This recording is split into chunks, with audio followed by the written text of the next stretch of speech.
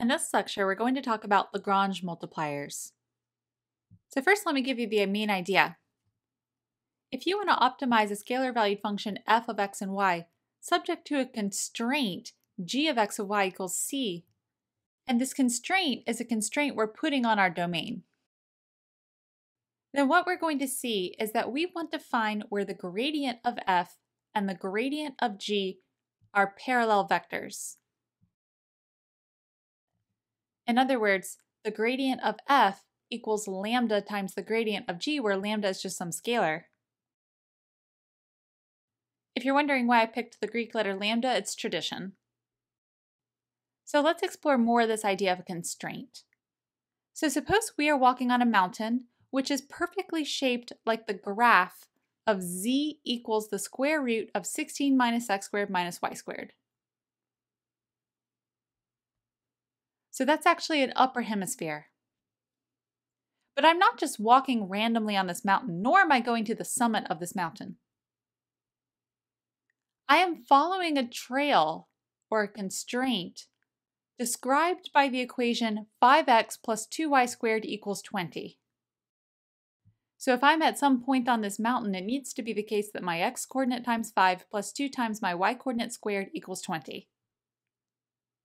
Given that I'm stuck on this trail, how high do I get? I'm not going to go up to the summit. Let's find my maximum height on the trail.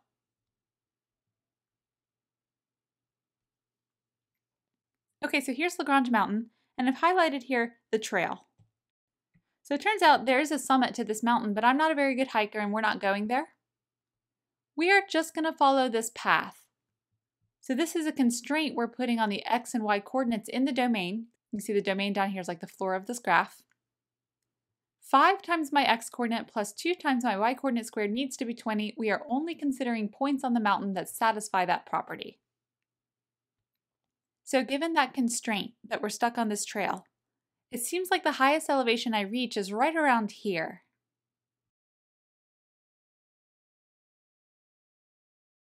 Let's take a quick glimpse at the theory behind Lagrange multipliers. So here I'm looking strictly in the domain. The horizontal axis here is the x-axis and the vertical axis is the y-axis. This domain R2 is where I'm trying to sketch a topographic map of this mountain together with my trail. So you can see both superimposed on the same picture. What we're going to do is reinterpret this topographic map in terms of level sets of functions. The first function f is going to be the function for the mountain. So this is z equals f of x and y equals the square root of 16 minus x squared minus y squared. And then the second function I'll create so that the path that we're following is a level curve for that function. So let's let g of x and y be 5x plus 2y squared. The domain R2 is not just the domain for f, it's also the domain for g. Given these definitions of f and g, we can now say that these concentric circles are level curves for f. So all x, y values from the same circle get mapped to the same mountain elevation. And then my trail is the level curve g of x and y equals 20. We set it up that way because our trail was following the constraint that 5x plus 2y squared equal 20. So now I'm reinterpreting that constraint as the level curve for this new function g of x and y. We know that the gradient of a function is perpendicular to its level curves. Let's start first with the gradient of f. So if I pick any point on this topographic map and compute the gradient of f at that point, it's going to be perpendicular to the level curve containing the point. So it's either going to point up the mountain or down the mountain. And in fact, I know it's going to point up the mountain because the gradient points in the direction of increase. Right? So the gradient of a function points you in the direction of greatest increase, which is going to be up towards the summit. So let me sketch some sample gradients of f. I don't care how long they are, I'm really just interested in the sense of direction. So there's one gradient of f. Here's another gradient of f. There's a gradient of f.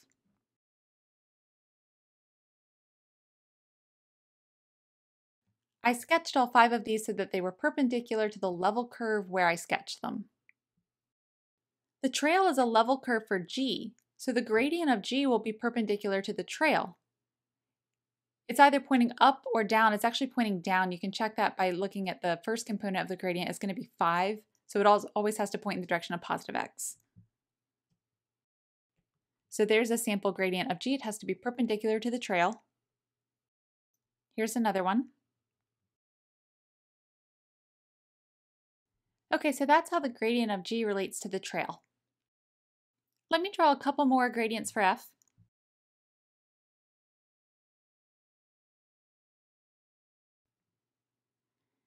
Now if we follow the trail, the highest point occurs right around here. And that's where our trail stops going up the elevation curves for f and starts going down. It's like that moment when a tennis ball turns around when you throw it straight up above you. And right at that moment, the trail is parallel to one of these concentric circles. Consequently, the two gradients are parallel. If you compare that to, say, over here or over here, you see that in general, the two gradients are not parallel. So this was just an illustration of the general principle, which is that if you want to optimize f, it's the height we reach on this mountain, subject to a constraint, my trail. You want to compute their gradients and figure out where they're parallel. In other words, one can be written as a multiple of the other. It doesn't have to be positive or negative. They could point in the same direction or opposite directions. They just need to be parallel.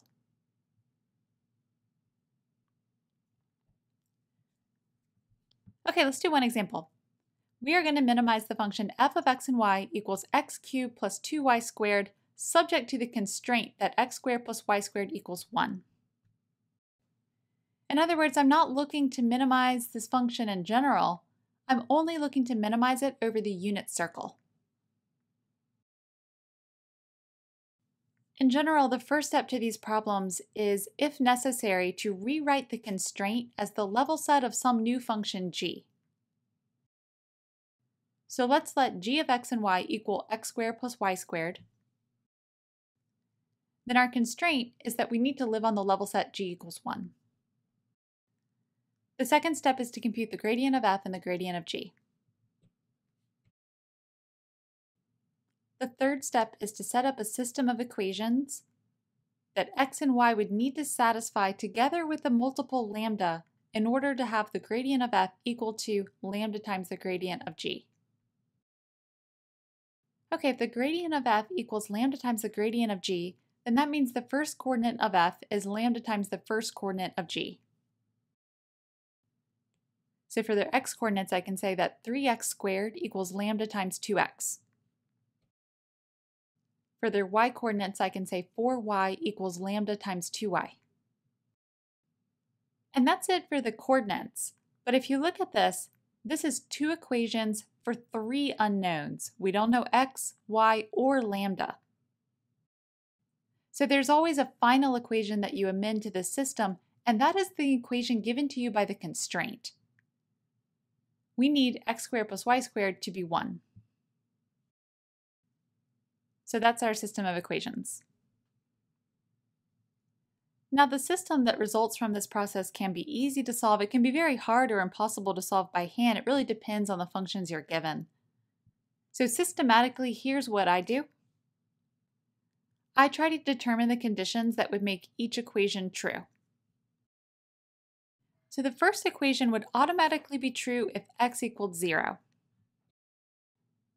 If x isn't equal to 0, then I can divide both sides by x, and I get 3x equals 2 lambda.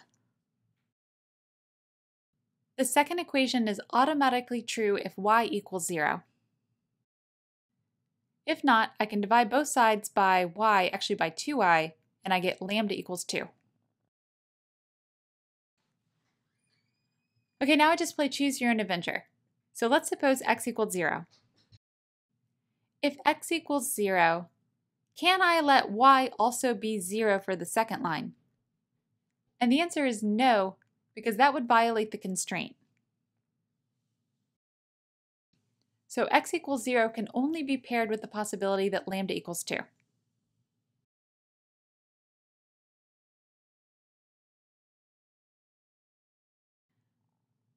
Okay, so if x equals 0 for the first equation, it must be the case that lambda equals 2 for the second equation.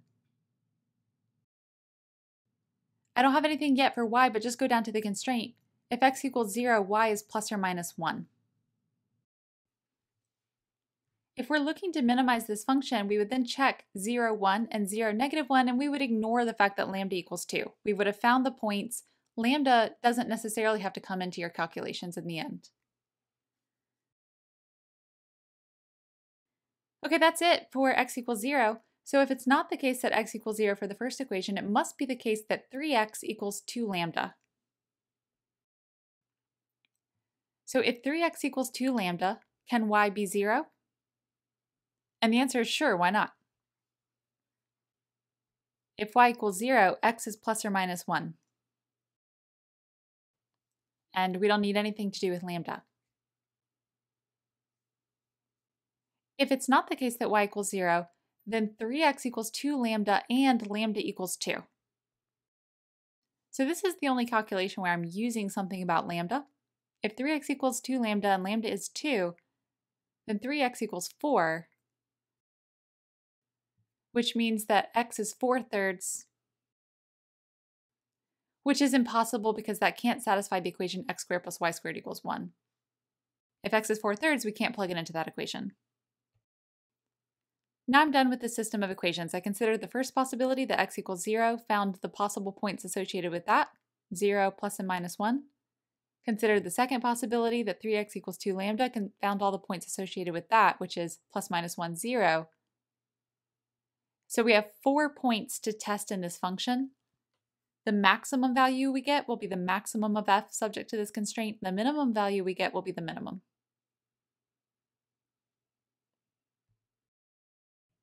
Okay, so the final step is to plug the points that we've identified into the function. F of 0, 1 is 2, as is f of 0, negative 1. F of 1, 0 is 1. And lastly, f of negative 1, 0 is negative 1. So overall, the maximum value of f subject to this constraint is 2. And the minimum value is negative 1. Since we were asked to minimize, that's the value that we were interested in.